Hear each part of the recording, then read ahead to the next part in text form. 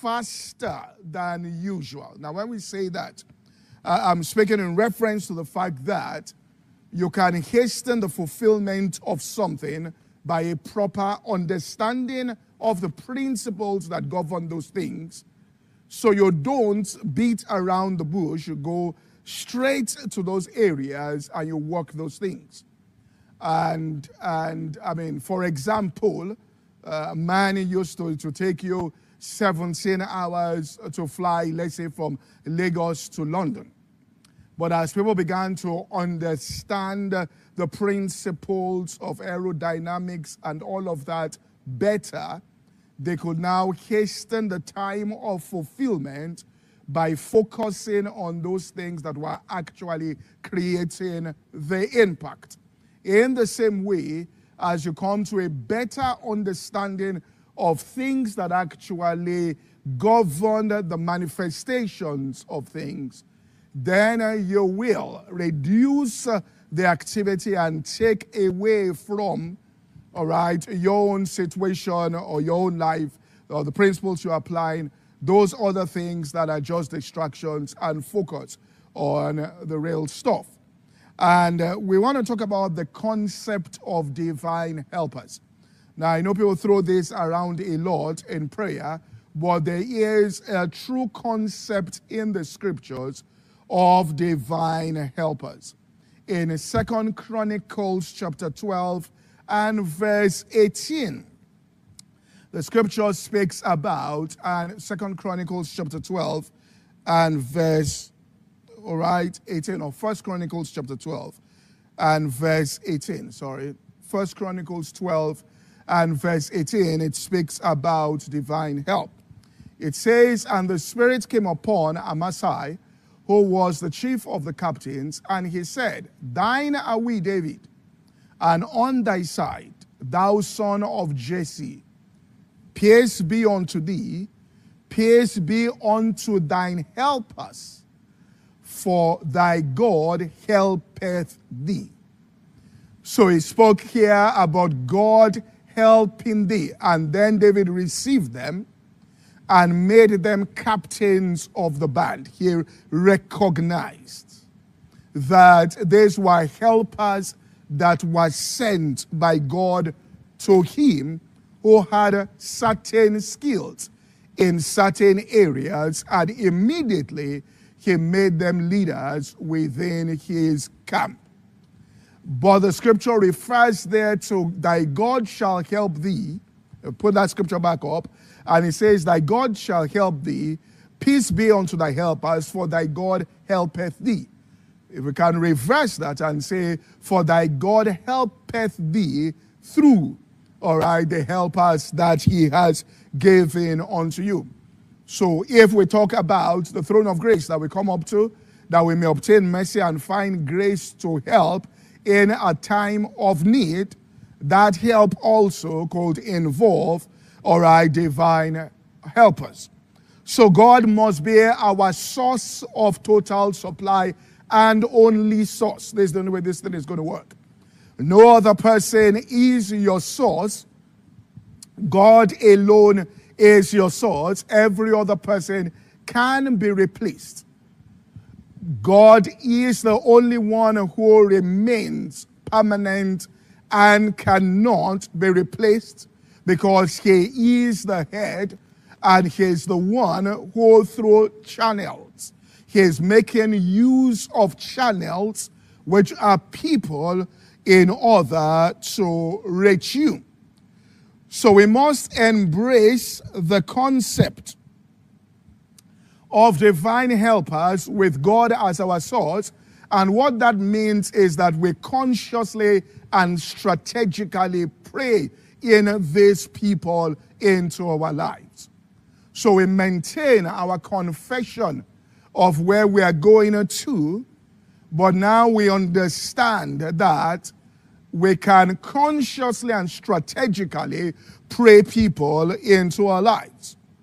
The fact that you have a direct encounter, we're going to say this, with Jesus in the place of prayer doesn't even mean he's not going to deploy helpers there. So you can have powerful encounters with God, But it doesn't mean God by direct action is going to do things without involving people. The Bible tells us in the book of Colossians, not holding the head, from which through joints and bands, all right, we have nourishment minister. All the body through joints and bands has nourishment ministered on to them. Now, Luke chapter 13, verse 33 to verse 35 starts speaking to us about the effect of not understanding this. All right, it says, nevertheless, I must walk the walk on tomorrow, all right, for it cannot be that a prophet will perish out of Jerusalem. Verse 34, O Jerusalem, Jerusalem, which killeth the prophets, and you stone those that are sent unto you. He said, how often? Several times. Not just a few times, which means there are things you may be believing God for. He said, how often? Several times I will have gathered those things together, as a hen doth gather her brood under her wings. But you will not. And that refusal there was in the killing and the stoning of those that I sent to you. Now, if they had been accepted, it says that would have been able to gather all of that. And then in the next verse, he says that, behold, your house is left unto you desolate. And verily I say unto you, you shall not see me until the time come when you shall say, that's a confession that you make. You are not going to have a manifestation of Christ in your life until you declare and make it part and parcel of your confession that blessed is he that cometh in the name of the Lord. Which means anybody that God sends, you come to recognize the power and the measure of blessings that come when you receive those that God sends into your life. And you find out that the house of that person is desolate. It says, why is it not dead? Why is it not fruitful? Why? Because you have stoned the prophets, and you have killed the prophets and stoned those that I sent unto you. And that arrangement is not known to you. You have this one-on-one walk with God. I'm a powerful person, all right, in God. And I pray a lot.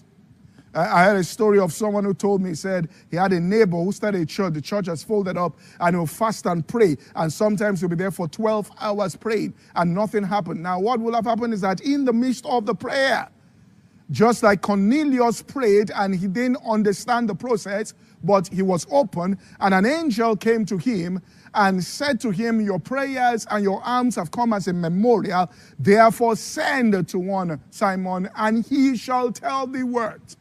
I believe if you check the life of that person, people may have come into him and told him, invited him maybe for meetings and said, why don't you come for this conference? And maybe the title of the conference was a church growth conference. And he found that terminology offensive and stoned them. And said, oh, the person who was holding the conference, he found the individual repulsive and killed that particular person, that slandered that person with their words, and refused to go anywhere, and just sat down there with God, praying, and maybe somebody else came in, an old friend, and suggested certain things to him that he could do that he didn't think was deep enough and really spiritual.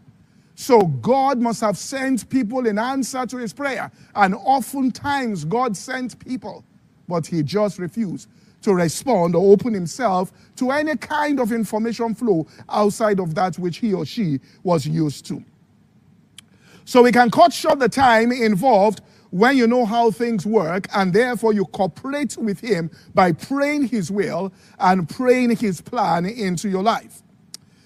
Even when you have encounters directly with God, God still uses people to fulfill the things. Let's look at this example in Acts chapter 9. I want to establish this from verse 4 to verse 6. This wasn't even an encounter with an angel. Paul had an encounter with Jesus, and you will see this.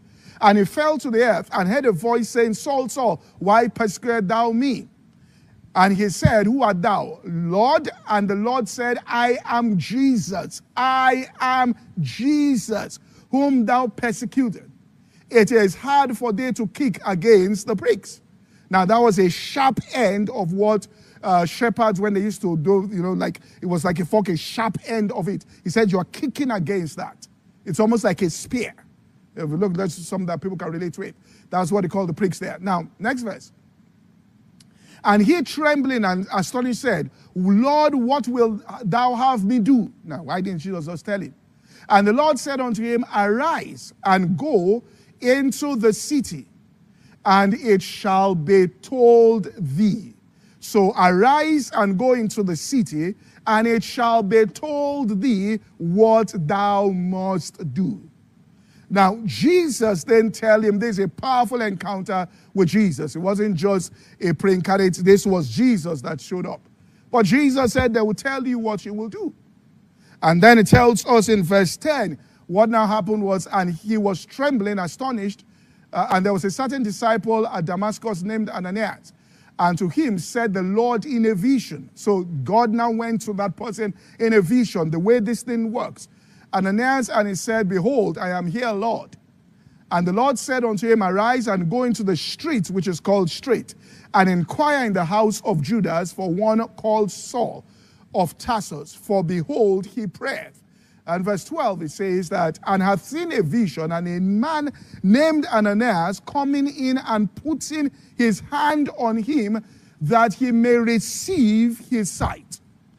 And the scripture says in verse, and Ananias answered and said, Lord, I have heard, all right, by many of this man. Now, he almost did not go. And this is the reason why people don't even receive those that are sent to them. They say, well, I've heard several things about this person.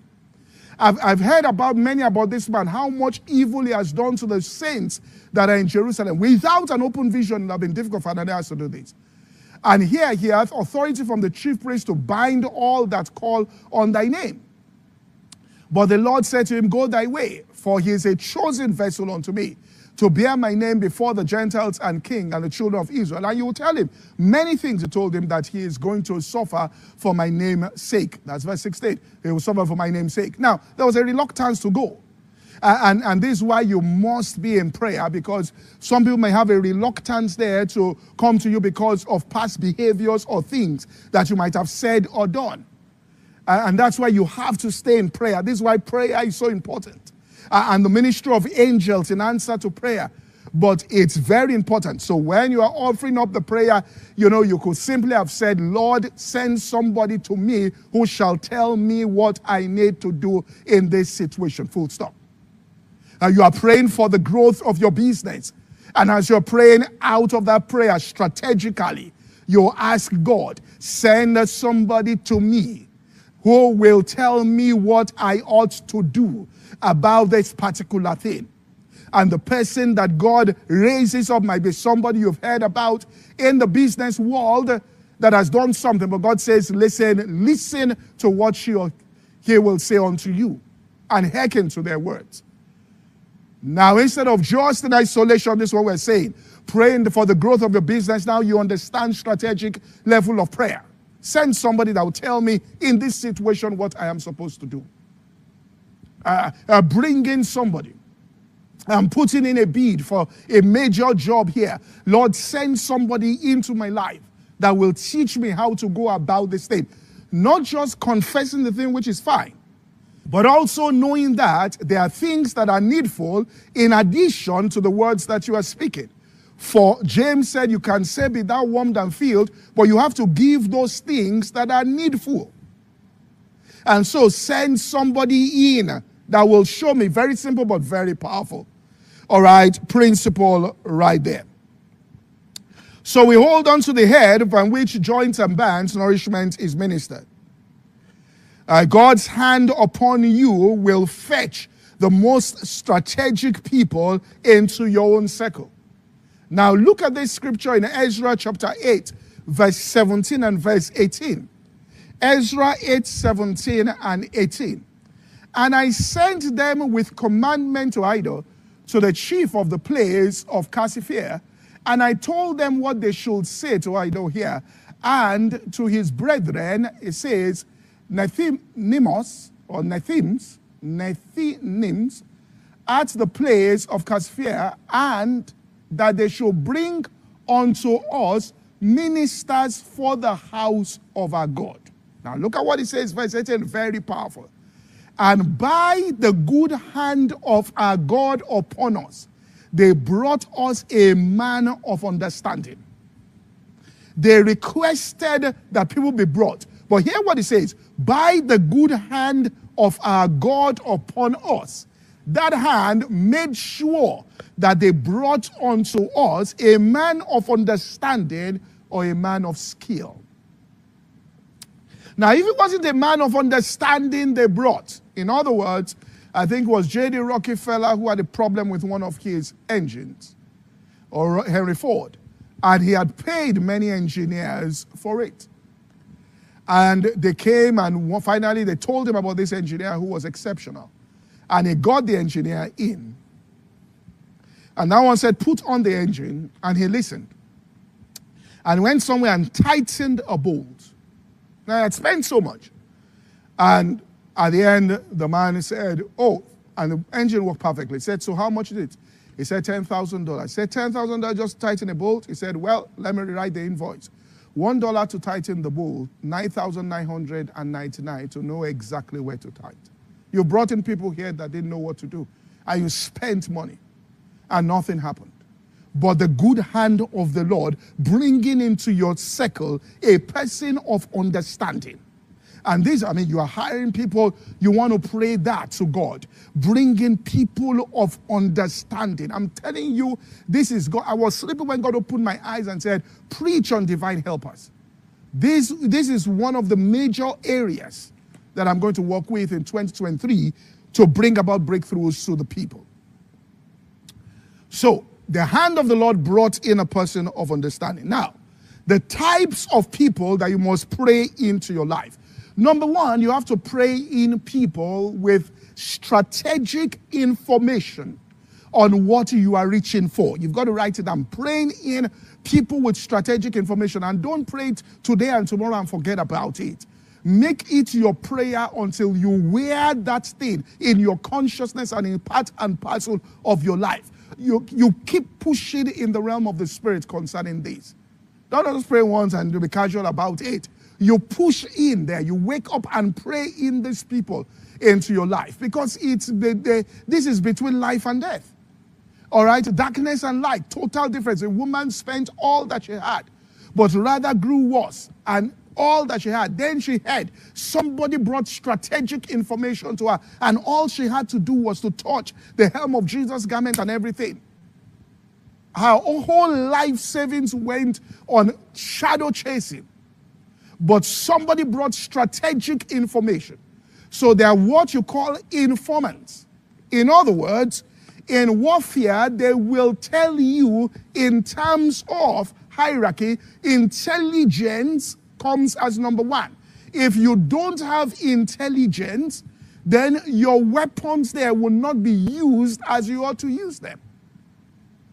So you have to have, that's why strong countries, their intelligence unit, phenomenal. You talk about CIA, you talk about Mossad, you talk about MI6 there in England, you talk about powerful intelligence, all right? It's very important.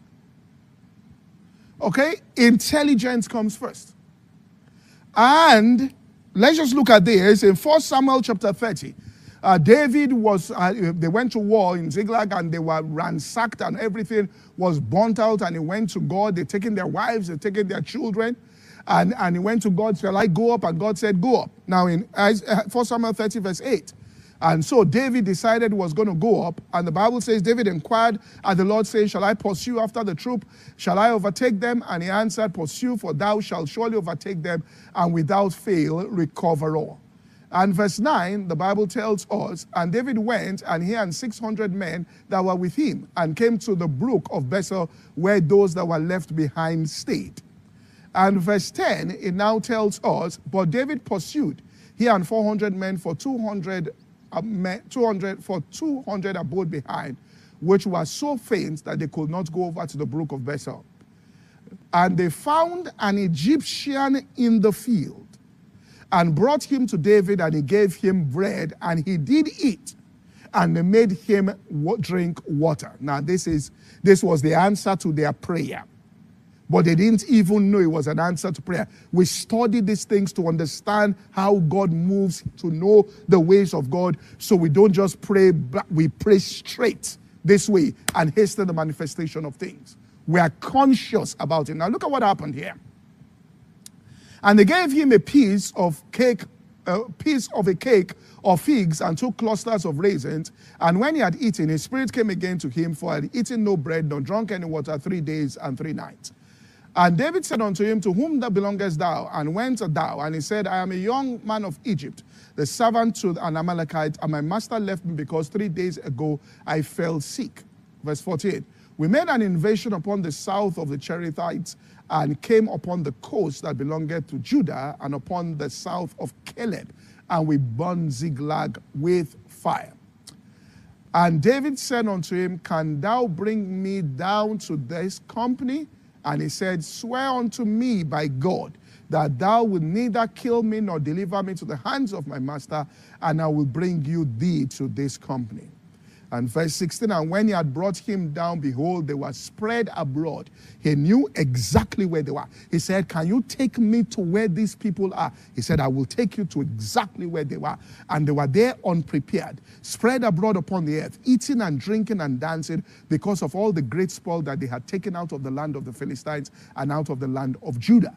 And verse 17, and David smote them from twilight. Do you think the battle would have been this easy without the strategic information coming? And even unto the evening to the next day, and there escaped not a man of them, save 400 young men that rode upon camels and fled. Strategic information is with people. Anything you are reaching for, somebody has the strategic information, or a few people on the earth that will make them how the decision makers. Listen to me, there are people that have it. And what you need to do is to write that down and pray in those people into your life. First set of people, all right, which we'll call the informants, people that have strategic information. Look at Elihu and Job. Job had suffered. He didn't know the way out. They were stuck. And in chapter 32 of Job, after 32 chapters, all right, verse 1, Elihu showed up. All right? Now, so these 3 men ceased to answer Job because he was righteous in his own eyes. Verse 2. Then was kindled the wrath of Elihu, the son of Barashel, the Buzite, and the kindred of Ram. Against Job was his wrath kindled because he justified himself rather than God. Verse 3. Also against his 3 friends was his wrath kindled because they had found no answer but condemned Job. Now he said, had waited till Job had spoken, because they were all older than he. This was a young man, but he had the answer. All right? And when Elihu saw that there was no answer in the mouth of these 3 men, then his wrath was kindled. And Elihu, the son of Barashel, answered, I am young, and you are very old. Wherefore I was afraid, and does not show you my opinion. I said they should speak, and the multitudes of years should teach wisdom. But there is a spirit in man, and the inspiration of the Almighty giveth them understanding. Verse 9, it says, great men are not always wise, neither do the aged understand judgment. All right, verse 10, herefore I said, hearken unto me, and I will show you my opinion. That's how Job got out. Elihu, who was quiet, sitting down there as a young guy, listening to the elderly people. Culturally, he was one not to speak. There are people that are quiet that might know exactly what is supposed to be done. But culturally speaking, they're not speaking up. They're not showing you their opinion. They are sitting with you in board meetings. They're sitting with you in strategic places, but they are not talking. You've got to pray out those voices into your life consciously, because it was a life and death matter. Got Job off the sickbed, got Job's family restored, got him back. Strategic information. This is how God does it. That was the manifestation of grace right before Job there. Second set of people you must. So just talk about a few things, and you'll be surprised at some of the things we're going to say here. You need to pray in bands. Now, people move in flocks and in groups. Don't forget this. If you are praying for clients, don't just pray for single clients. Pray for groups, because people move in bands and in groups. So you may, all right, be dealing with something, and you need to pray in somebody, all right, but you're praying in the group, which means a friend, a group, they are all 10 friends that will go to the same place. All right, you need to pray in bands. You need to pray in groups. And for campuses, don't just pray individuals into your churches, pray flocks of people. They come in groups. They come in flocks there. It's something you need to understand. Birds of the same feather flock together. People move in groups. And sometimes God positioning you with a group there. I'll show this, bringing a group into your life just will be the game changer. Psalm 8:68 and verse 6, it tells us that God setteth the solitary in families, and he bringeth out those that are bound with chains. But the rebellious, which means they rebel against these families, they believe in isolation, dwell in dry grounds. Families sets the solitary. He always wants to set people in bands and in groups. He doesn't want anybody isolated. He always wants to put you in a group. 1 Samuel chapter 22, verse 1 to verse 2. This was David. David had to come to understand it. David therefore departed thence and escaped to the cave of Adullam. And when his brethren and his father's house heard it, they went down thither to him. And the Bible says that everyone that was in distress, but it was a group, and everyone that was in debt, and everyone that was discontented, and have gathered themselves unto him, and he became a captain over them, and there were about 400 men. Now, these same men, David was rejected in the cave. Now, if we go to 1 Chronicles chapter 11, verses 1 and 2, you will see what happened. All right? Now, all Israel gathered themselves to David, saying, behold, we are thy bone and thy flesh. Next verse. And moreover, in time past, when Saul was king, that was what that led us out and brought us into Israel. Now, the whole Israel came now and said, we are bone of your bone and flesh of your flesh. But the only people that identified with him at a stage were these people. But this band was what he needed in order to get to the place where he was going. So don't be repulsive to networks and groups of people that God will place you in. You need a band to get certain things done. That's why 2 Chronicles chapter 26 and verse 5. The Bible tells us, 2 Chronicles 26, and he sought God. This was Uzziah. He sought God in the days of Zechariah, who had understanding in the visions of God. And as long as he sought the Lord, God made him to prosper. But see what God did practically for him to prosper. Verse 9 to verse 13. I read that so you know that he was hooked up there. He was linked up and he held on to God. But this is what God actually did to make him prosper. Verse 9, please put up. Moreover, Uzziah built towers in Jerusalem at the corner gate and at the valley gate and at the turning of the wall, fortified them. Verse 10, and he built towers in the desert, digged many wells, both low country and all of that. And the Bible says, and the vine dressers in the mountain and Carmel, for he loved husbandry. Husbandry means farming. So the real passion of Uzziah was farming. He loved it. But see what God did to help him. Moreover, Uzziah had a host of fighting men which went out to war by bands, according to the number of their account, by the hand of Jeriel the scribe and Maaseiah the ruler, under the hand of Hananiah, one of the king's captains. Verse 12. The whole number of the chief of fathers, 90 men of valor, were 2,600. And the Bible says, and under their hand was the army 300 and they made war, all right, with mighty power to help the king against the enemy. Didn't take individual here, it took bands of people. Some things cannot get done except it cannot be done through networks and companies and what you call family. All right? So, pray in individuals who are informant, pray in strategic networks, families, groups of people that can change things completely. God sets you in a family of 15 people who all go to this country club together. They become your clients, game up in terms of fulfilling certain things within your life. You need bands. Those who know what we're saying. The third thing you need are people with skills. So you need informants. Then you need people with skills. You've got to pray this in. depending on what the skill is. All right? Now, I want you to look at this. And particularly in this age where we live, you need to train people with technological skills. I know what I'm saying. Tech people. And so, no matter what you're doing in life, you need, listen, one of the, what was it now? What's his name now? Professor Neil Ferguson. He talked about a documentary, this is an Oxford University professor, on, what's the title of this documentary?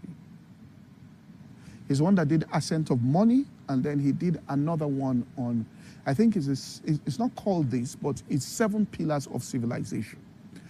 And in it, he was talking about the 7 things that made the West advance and what has made countries like in Asia and countries now in the Middle East have come to understand, and they are adapting these things into their system and making it. And he talked about technology as one of them. In other words, the priority the Western world placed on technology, which means even back then in those days. Now, look at verse 13. This same 1 Chronicles 11:13 now to verse 15. Look at this set of people that God brought into the life of Uzziah to help him. Tech guys. All right? Tech guys. All right? 1 Chronicles 11:13 there. He was with David. No, sorry. 2 Chronicles 26:13 to 15. That's it. And under their hand was an army, we saw this here, 300,000 and these folks to help the king against the enemy. Now look at verse 14. And Uzziah prepared for them throughout all the host shields and spears and helmets and habergeons and bows and slings to cast out stones. Now look at the skill of these guys. And he made in Jerusalem engines invented by cunning men.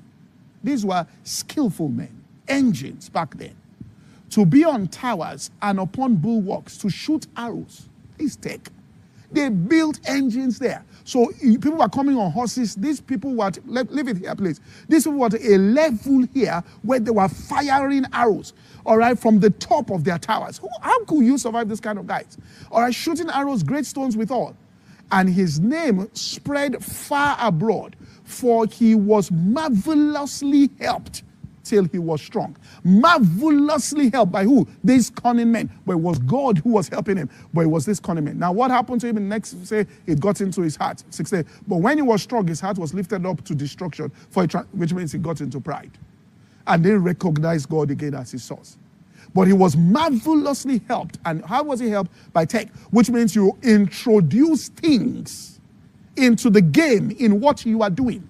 You get what I'm saying here? You are in business, you introduce things. You're working in an office, you pray in this kind of way, they bring in things, and you introduce things that just takes you to another level. And there's fame because it was helped, all right, by these people here. Lastly, finances. All right? You need to pray in people who are custodians of wealth. There are people that are custodians. Now, there are more people you can pray in. Okay, I didn't just say you can pray in prophets, but all right, custodians of wealth. Luke chapter 8, Jesus' ministry was financed. You wouldn't have seen Jesus saying they're collecting offering everywhere. But how was he doing? His ministry was financed. Luke chapter 8, verse 2 to verse 4, it was financed. And certain women, and there were women that were really doing it, which had been healed of evil spirits and infirmities, Mary called Magdalene, out of whom went 7 devils. The Bible says, and Joanna, wife of Chusa, Herod's steward, and Susanna, many others, which ministered unto him of their substance. So these were the people that were ministering, these were the financial supporters of the ministry of Jesus. That's why that ministry was like that. And it's like you now having people who are willing to invest. I mean, how do you lose with this kind of team. We are praying this. Informants giving strategic information. You're praying in skill. You're praying in networks of people. You're praying in people that have capacity when it comes, all right, to finances there. Bible tells us in Romans chapter 12, there are people like that. Verse 7 and verse 8. There are people that have that calling. Or ministry, let us wait on our ministry. Or he that teacheth on teaching. Now, but look at money. He that exhorteth should wait on exhorting, and he that giveth, let him do it with simplicity. He that ruleth with diligence. So there are people that the Bible calls givers. Now, all right, which means that they are called into that. So you have to pray those people into, all right, your life. Okay? So pray in people who have strategic information. And this is something you do continuously. Not say, well, just prayed it once. Where I did, I prayed. This is what you devote yourself in consecrated prayer and focused prayer. These people into life, calling them forth into your life. Because this can be, it will be the difference between light and darkness. Maybe confessing God's word and confessing. If you're not conscious of this, I'm telling you that everybody who is praying, God moves in people into their lives. Or some people don't talk and have the information. Just like Elihu said, I would not say anything. But they are right there, and you've got to pray those people out. All right? And let me just add two more things here. Show gratitude, which means if you've made mistakes in the past, and we all have made mistakes, all right? But you listen to some people you're supposed to listen to, you didn't.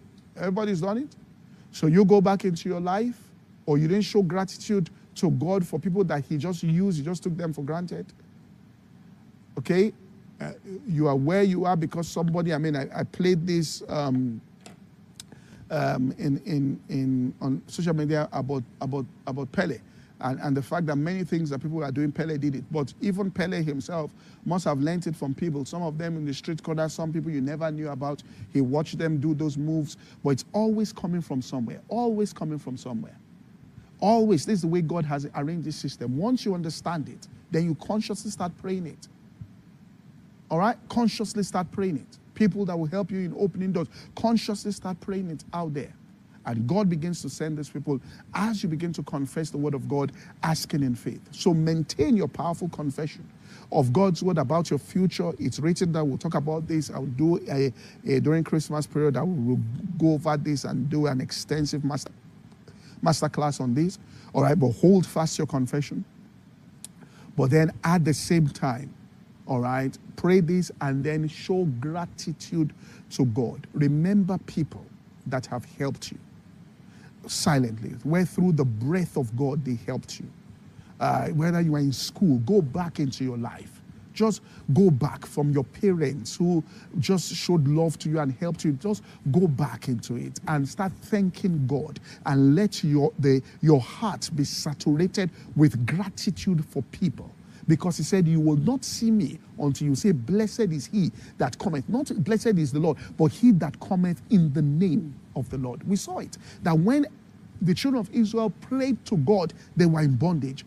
God sent a deliverer. But because they didn't understand the system, and he sent Moses, they rejected Moses, they stoned Moses. They did all kinds of things to Moses because they didn't recognize the system of God, that God is not going to do it directly from heaven. His grace will be manifested in somebody that he will send who will come into your life and do this. Simple message, but the power is in the practice of this. Who was I listening to? And they asked him, and he said, what was it? Oh, this was yesterday, first day. And he said, the difference is not in what people know, but many times, all right, that people know things, is the application. All right, so the difference we're seeing is in the application. So apply this. Take time, pray. All right, this year we're going into a fast for 21 days. Use these 21 days to pray in. That's in January. Divine help as part of your prayer point into your life. Strategic information. You see that thing that is naughty? You don't know what's happening. How do I get this? The doors are being shut. Somebody in that system has strategic information. You might be going to an office repeatedly. Somebody in that place has strategic information on your career. Somebody has strategic information that they can give to you. All right? Can tell you which way you're supposed to go. Somebody has it. All right? There are bands, there are networks on this earth that you need to pray that will just change the game for you. God wants to set solitary families. Okay? Then again, he wants you to pray for people that have certain skills to come into your life and help you in what you're doing. And particularly pray in people that will amplify and cause what you are doing with technology to go global. That's what happened to the king there. The thing went global, Uzziah, based on the system they brought. He was light years ahead of every other person. All right? And then pray in people also that have wherewithal and finances to come into your life to help you. 2, 3 of those kinds of people coming in with a divine mandate changes your entire life. Father, in the name of Jesus, we thank you for 2023 ahead of time. This is going to be the best year of our lives so far. A year of open doors, a year of divine help, a year of the miraculous.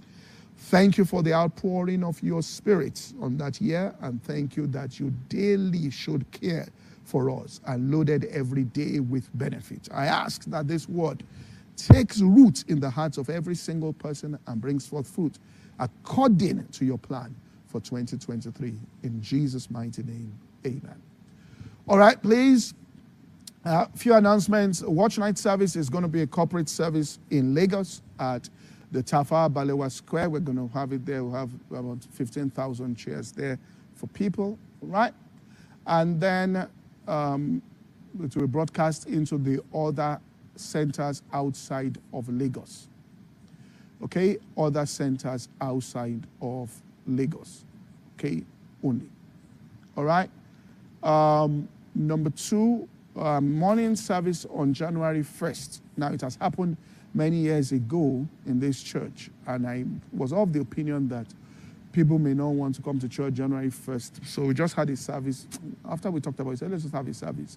And some people got to the service before himself, the pastor, and before anybody. The place was empty, and they were already there waiting. All right. At the time we used to have service, so let's assume that we decided to have, I think, one service, and just do it at 10. People were already there for early morning. So we said no, we're only having one service. So people are different, okay. And some people want to come. It's the first Sunday, and the first day they want to be in church. So January 1st there'll be a service. Each of the campus pastors will announce. Most of the churches will be having just one. All right. Service where it is possible, all right, and so they'll make the announcements concerning that. WAFBEC, that's the West Africa Faith Believers Convention, our 10th year anniversary, or the 10th anniversary comes up, and it will start on the 2nd of January here. Now we need help. We are praying for helpers now, okay?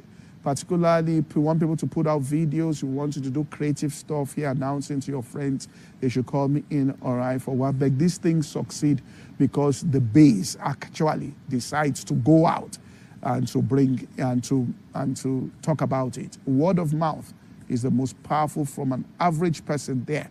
Is the most powerful way of communicating, all right, expectation and bringing, all right, people in. So there are 2 levels here. There's communication, all right, which involves persuasion, and then there's mobilization. There are 2 separate things. Okay, you may persuade people, but people have to be mobilized to come in. And persuasion or communication means you're informing them about something, but then mobilization means you are calling them up, all right, the night before, the day before. They could be abroad, it could be online or physically speaking, all right, telling people to come in, okay?